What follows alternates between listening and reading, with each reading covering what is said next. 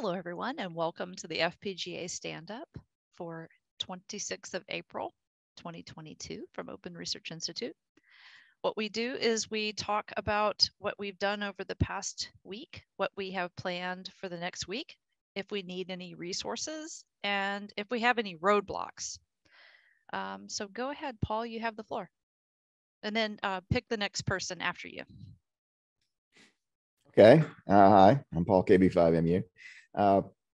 Not too much going on in the remote lab this week. I did publish a new video with some help from Michelle. This is a little walkthrough of using the SR1 DVB S2 GSE receiver as a lab equipment on the remote lab. And in this case, we fed it with GNU radio. So a lot of the video is devoted to setting up GNU radio. It starts with a blank VM and builds all the way up to the full experiment of transmitting DVB-S2 and receiving it on the SR1. That's now available. You can find it linked in the Slack and on YouTube. Just go to the Open Research Institute web YouTube channel. There may be some more of those coming. We've got lots of other DVB-S2 equipment that needs to be made available to people for testing and demonstrating. So there might be a few more such videos in the pipeline. Otherwise, I don't have a lot to report from the remote lab. I would like to introduce James, KJ7KDE, who's joined the call here, I think, for the first time. He's the technician and lab guy on the other side, on the South lab. So James, please say hello. Hello, everyone. As Paul mentioned, sorry, just a quick double check. Am I audible? You're good. Cool. I'm James, Kilo Juliet 7, Kilo Delta Echo. I'm an intern for ORI. I'm the technician taking care of Remote Lab South. Not too much to report from Remote Lab South either. We're currently, we had a couple of storms recently that we had to take the lab offline for because we didn't want any of the equipment damage, but we are back up online and up and running. We are still getting some of the equipment set up because we're trying to get some of the facilities in place for that. We're considering some special construction just for all the equipment for Remote Lab South, but some of the conversation about that is still ongoing. Otherwise, things are going well down here, and it's good to join you guys all. So yeah, not too much else to say. I will then pass it on to, my apologies if I'm saying this incorrectly, but Sota. Hi, can you hear me? Yeah. Yeah, we hear you. Okay. Yeah. Yes, Soto is, or Soto works. Anyways, so this past week, basically helping Everest testing, he found. So the week before, he had found an issue that the encoder just gets stuck. One issue, but apparently that's not the issue that he was facing.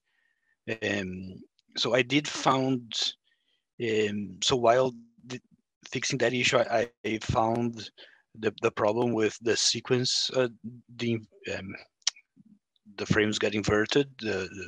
I'm calling it the frame sequence issue. That might be the issue that he's facing, that the thing gets stuck.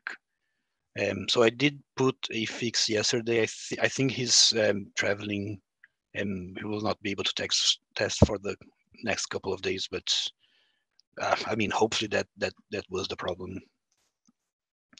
And next, I want to, so we removed the polyphase filter from the encoder, and that means it's all VHDL, so we can test, the entire thing. In one part we are not testing is the DVB wrapper, and the DVB wrapper has the code for like extracting the mod code from the data stream, like the first word. I'm gonna try to put some tests for that in the repository and then clean up test benches and scripts. Like yeah, there's things that now are sort of obsolete. So, and that is it really.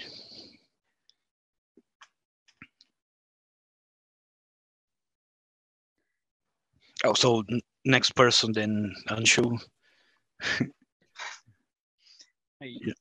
So yeah, I got the integration working for ZC706, DVB-S2 wrapper, and 8097.1 with JESD.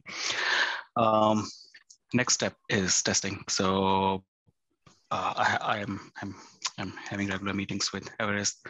So he has suggested some tools that he uses to test it. So I will be setting up those tools in UK Lab and test the integrated environment. Apart from that, I have been studying CUDA to, it's a step towards implementing DVB receiver for GPU. And also there is some software development activity going on for DVB receiver for DATV. So working on that also. So yeah, that's all from my side. You are muted, Michelle. I think I did the opposite of what I wanted. Thank you. No, that's plenty. You've just touched on 3 very large areas of work. And so James, just so you know, that Anshul Makar, he's the coordinator of the remote labs in the UK. So it isn't quite as, doesn't have quite as much equipment, test equipment as we do for West and South, but it has the heart of the communications in that it has a ZC706 and an ADRV 9371 and maybe a few other things along the way. So it's wonderful to have all 3 remote lab directors here on one call. I think this might be the first time, hopefully not the last. And we'll keep working to make these labs accessible and useful for open source community around the world.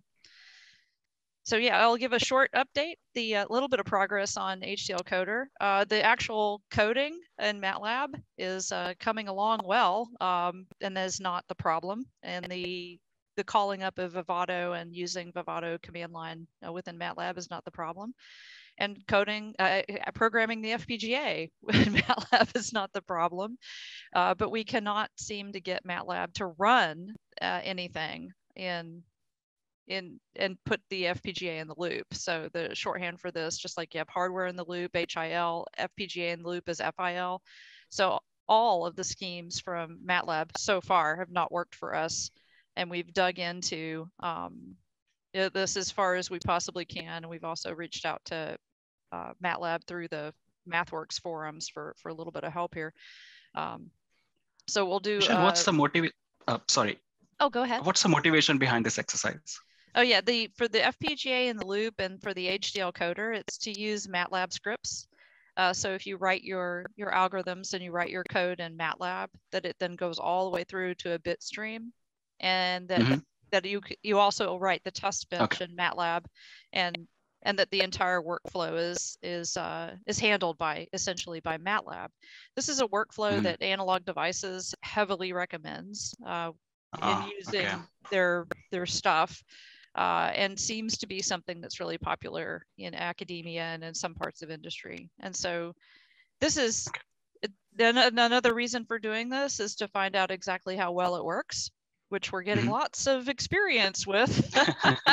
So that we can then go back to the open source community and say, hey, Octave and LIDX and Python, it works. It can be, this can happen and maybe be a sort of a positive influence there, or even start a project that does a tool flow for open source version of this work.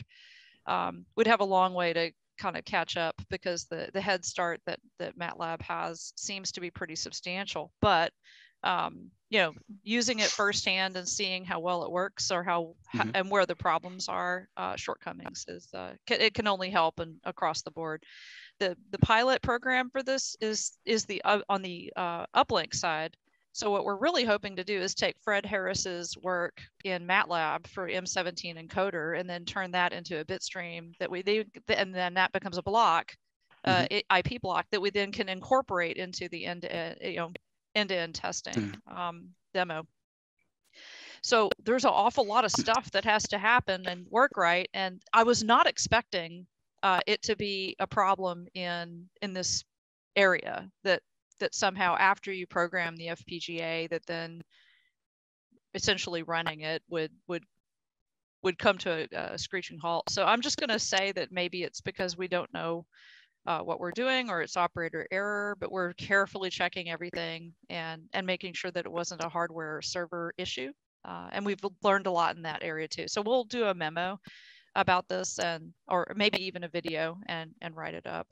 But when it works, this should be a really nice workflow that has a lot of momentum behind it from industry and academia. And it may be something that we can duplicate in open source. So that's it for that particular area. The Polarberry arrived, a completely different hardware platform. This is a PolarFire FPGA that is paired up with RISC-V processors on a board, and it's a PCIe card that goes into a computer. And it got here yesterday, and have not been able to program the FPGA because it either does or does not need another programming box. So I'm asking tech support and looking through the documentation and trying to figure out how to do it. It uses a completely different IDE than Xilinx parts. It uses something called Libero, which we got. It's a free license. So anyway, that's looking at that to see if that's a good platform to use. And if so, we'll move it over to Remote Labs. And let's see, the 4th of May, we'll have a presentation that's about M17 forward error correction and other practical issues that face us. And I'm really hoping to have a demo. So if we can get the 706 ADRV 9371 working over the air with the encoder, then I will bring it to the talk and demonstrate it. And I'd really also like to bring the Pluto and show that working as well. So I'm going to start asking on Slack for help in, if I can do it, anybody can, setting up a demonstration on site. So that'll be May 4th, and lots of photographs and recording of the presentation. It's cross-listed with IEEE, so it'll be IEEE event. So I'm trying really hard to make that be a sort of an intermediate demo, because our big demonstration target is in August at DEF CON in RF Village. All right, that's it for me. Any questions or discussion or advice from anybody on the floor? And is this DEF CON August 26th? I think it's a little earlier. I think it's mid-August. Mid-August, okay. I think so. Let's see, I can check right now.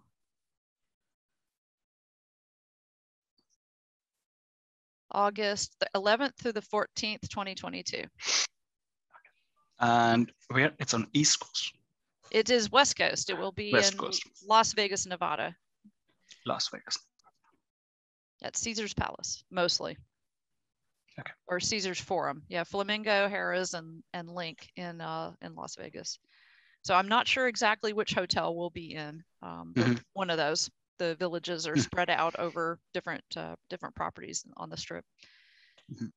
But we'll have that. We'll also have some sort of footprint at the Ham Radio Village, and Hardware Hacking Village is also very interested in anything that we have to bring. So we should have plenty to show. I've tried to get M17 to enter into the demo labs, which is a several hours devoted to prototypes and new products that want to make a big announcement. So if it lines up for them, that the M17 people might be part of the demo labs at DEF CON this year, and if not this year, then hopefully next year. So yeah, I think that's all that I know at the moment about DEF CON.